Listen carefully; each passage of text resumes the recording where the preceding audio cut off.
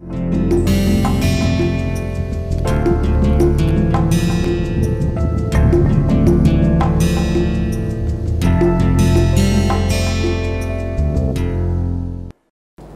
viewers to MOOC's online course on visual perception and art, a survey across the cultures. It is the lecture number 19 and it is an extension of our previous topic, that is abstract art, hence it is called abstract art 2. Now we have already seen that abstract art or abstraction generally tends to pose certain problems with regard to visual perception and our general habit or the familiar process about interpreting art, about making meaning or sense of meaning of some artwork has to take a very different route altogether in order to reach the core idea of any abstraction. Nevertheless, right from the beginning of 20th century, we see a whole lot of artists from different ideas and based on different parameters were working out abstraction in their own ways. So we have somebody like Vladimir Tatlin, a Russian artist who belonged to a movement called constructivism, and because they were kind of focusing more on the idea of construction, on the idea of the structural entity of a form rather than what it represents or rather than what it evokes emotionally. Hence, the kind of artworks that we see happening in early 20th century in many places in Europe can be termed as very good, significant and convincing examples of abstract art like this one. And we also know that first 2 decades of 20th century witnessed the development of a new visual language that privileged independence of form over object recognition, as opposed to the earlier example which belonged to constructivism movement. And this one, for example Cubism or Fauvism, though in these movements we see a very strong preference for abstraction, they are primarily not completely removed from any kind of representational connection. Now the representational connection became of course very weak, and because the emphasis, as I said, is now more on independence of form or independence of color or independence of shape. But in the earlier artwork by Vladimir Tatlin, if we go back and see it again, we shall see here not only that he has nothing to do with representation altogether, he has nothing to do with form also. He is more into exploring the construction and structural possibilities of a visual entity. Now Cubism was certainly one of those movements where the privilege was given more to the independence of form over object recognition. So when you look at these paintings by Picasso titled Guitar Player, or this painting titled Girl with a Mandolin, of course the faint presence of recognizability, the faint presence of identities or identification signs, whether it is the human body, human figure or the mandolin or an object, are still there, but artist is also trying to supersede these recognizing elements and bring forth the idea of independence of form. Now the process of creating abstraction by breaking an object or figure into its fragments or units also happened in sculpture, as we have already seen in the previous class. Now Henry Moore should be considered as one of those sculptors belonging to the early phase of 20th century, who did some hundreds of experiments where he in a way dismantled a figure into units to the extent that though you might have a faint recognition of a figure or a reclining woman or a warrior or something like this, but when you look at the details of the sculpture, what you find is simply unrecognizable abstract shapes and forms. Now, quite a few of these concepts of abstract art emerge from clear-cut theoretical concerns, worked out within a very specific theoretical frameworks. Apart from Cubism, Constructivism and Minimalism are two such more examples where abstraction was a preconceived, well-planned, theoretically grounded idea, not a spontaneous pictorial outcome of an exploration of visual perception. Cubism was rather a spontaneous outcome of a visual exploration. So was Fauvism, but certainly not Constructivism or Minimalism, which had a very strong theoretical base, to the extent that they were not, particularly the constructivist artists and the minimalist artists, were not thinking in terms of representation or art as a subject matter, representing subject matter at all. They are thinking about something else, either about construction of an object or about the structural clarity and the structural character of an object. So, in all these above art movements, it was not visual perception, but an intellectual perception that was the prime thing or the prime concern. However, intellectual perception ultimately left a huge impact on the visual perception as well. For example, this, it's a slightly late work by Picasso, where he obviously intends to establish the identity of the form. There is no intention whatsoever to do away with any identity or any recognizing elements. Yet, it is very clear that his earlier engagement with Cubism has now left a very strong impact on his later works as well, like these two sculptures, or for that matter, these two sculptures as well. Now, if you look at the works by constructivists, you will feel that constructivists propose to replace art's traditional concern with composition with a focus on construction. So, if you find many works by constructivist artists are compositionally slightly, I won't say disbalanced, but slightly incoherent, let us say, not very symmetrical, not very visually pleasing, it is due to the fact that they are not looking at a work of art, whether it is sculpture or painting, in terms of a neat, well balanced and well organized composition. They are looking at a work of art as a construction. So, objects were to be created not in order to express beauty or the artist's outlook or to represent the world according to the constructivists, but to carry out a fundamental analysis of the materials and forms of art, one which might lead to the design of functional objects. It is interesting that, as I mentioned in the context of Mondrian in our previous lecture, here too you find that many of these hardcore abstract artists like constructivists, they were also thinking in terms of functional design.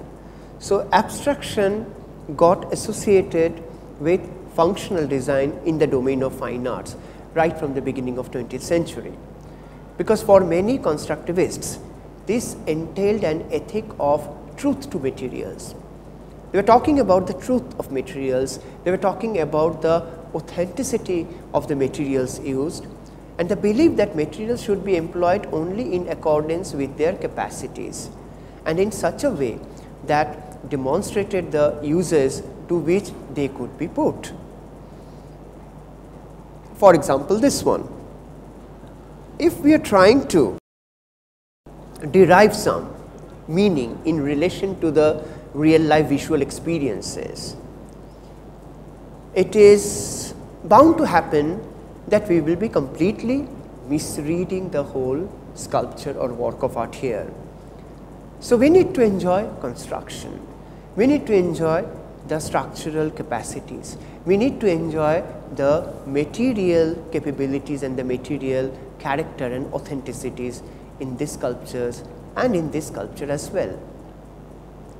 So, it is not very unlikely or very surprising that one of these artists would declare one day that beauty lies not in curvatures, but in strict geometry. And beauty might also lie in an apparently blank canvas, almost blank canvas like this one painted by Casimir Malevich as early as 1918. It is a kind of, but though he uses the word composition in the title, white square on white, but this composition has got nothing to do with the representational world of a life or the emotional life of the world. It is an independent art form completely, or for that matter this one. It is, these are all sharing the similar concern about form, shape, object, geometry, and most importantly independence of abstract shapes and ideas. So, when Malevich uses colored shapes of various dimensions, he is not ultimately trying to reach an object or a recognizable form. He is simply leaving it there. Now, it is a difficult task for a painter, because coming back to visual perception, as I told you repeatedly, that visual perception tends to identify form, it tends to give meaning to forms, it tends to give some real life familiar identities to an apparently abstract shapes and forms. And an artist would also carry a similar kind of visual perception. So, an abstract painter has to fight or struggle very strongly against this normal flow of the visual perception, which always tries to give meaning and identity to abstract shapes. And when an artist like Malevich gets a grasp over this technique and over this medium and over this method of painting, obviously he could explore and create a whole lot of variations out of it, like this one. Now, constructivist art often aimed to demonstrate how materials behaved. To ask, for instance, what different properties had materials such as wood, glass and metal. The form an artwork would take would be dictated by its materials, not the other way around, as is in the case in traditional art forms, in which the artist quote unquote transforms base materials into something very different and beautiful. For some, these inquiries were a means to an end, the goal being the translation of ideas and designs into mass production, and for others it was an end in itself, a new and archetypal modern style expressing the dynamism of modern life. So, interestingly, though they were talking about the independence of form, independence of geometric shapes, forms, ultimately there is of course no representation, but definitely there is an association with the real life. For constructivists and later on for even minimalists like this work, they believe that this kind of structure, this kind of construction, this kind of art idea reflects the contemporary modern life more than anything else. So, there is a meaning inherent in the idea, though not representational, but the meaning is certainly philosophical and it is certainly there. So, minimalism, if you look at minimalism as another area or another art movement where abstraction developed very rapidly and with great ambition, then this very denial of expression, any emotional expression or representation, coupled with an interest in making objects that avoided the appearance of fine art, led to the creation of sleek geometric works that purposefully and radically eschew conventional aesthetic appeal. So, when you look at any minimalist artwork or any constructivist artwork, it is true that you do not find any conventional aesthetic appeal, even the very notion of beauty changes, but our visual perception is habituated or is conditioned by a certain notion of beauty, which gets again challenged by these art movements.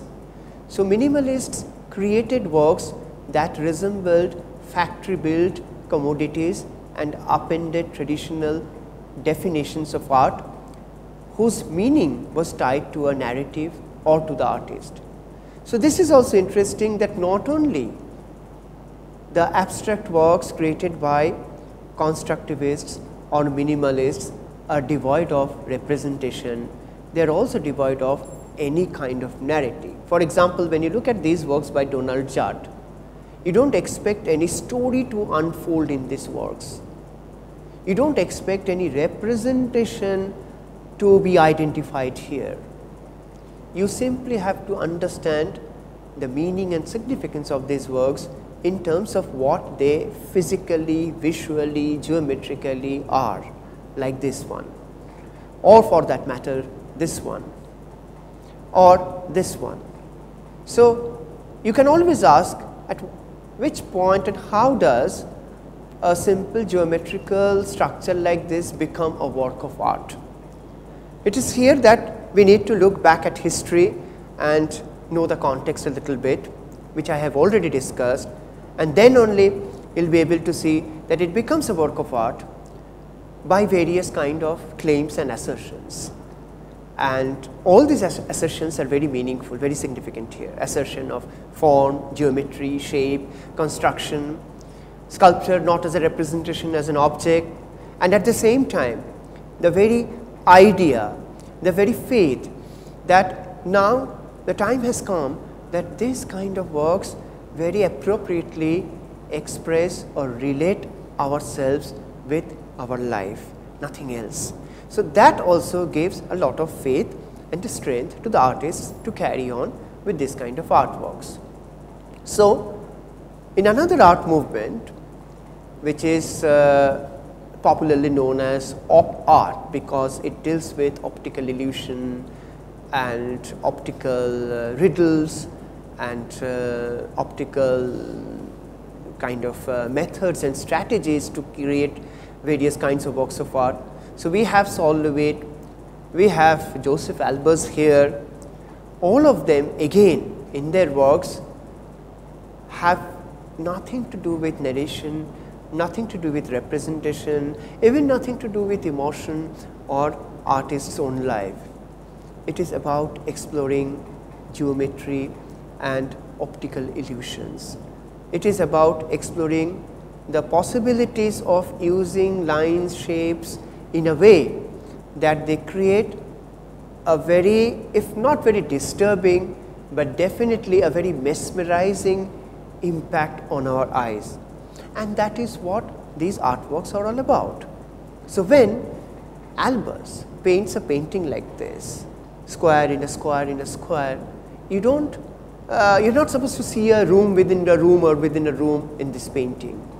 You simply have to respond to the subtle tonal variations and the relationships these shapes and squares create with each other. Now, how do you do that? It is a matter of practice. It is a matter of training our visual perception along this line. Only that is how that you can enjoy, to say the least, understand and even intellectually engage with these works of art. And of course, we have plenty of such abstract works all over the world, in Western art, in Indian art, where abstraction is an outcome of passion. Very impulsive drawings, very impulsive application of colors, very passionate engagement with your basic elements of painting like line, color, shape, form, space, etc., can lead to a kind of abstract art which is not certainly geometrical, not minimalist, not constructivist, but definitely very expressionistic, though it is not representational. Of course, in this abstract painting there is a little bit of representational element, but similar kind of abstract and passionate impulses that drive a painter towards this kind of paintings will have, like this one by Franz Kline, will have no such literal, narrative, representational association at all. Or this painting by Dubuffet again, or this painting by the famous painter Jackson Pollock. Obviously, his paintings do not have anything to do with any representation, but it will be wrong to say that his paintings do not have anything to do with emotion also. No, definitely a kind of emotional engagement is there, a passionate engagement is there, and for many of these painters, these passionate and emotional engagements have resulted in beautiful abstract paintings, abstract sculptures, very different in appearance, in look, than the abstract artworks created by the constructivists or the minimalists or even the cubists. Thank you.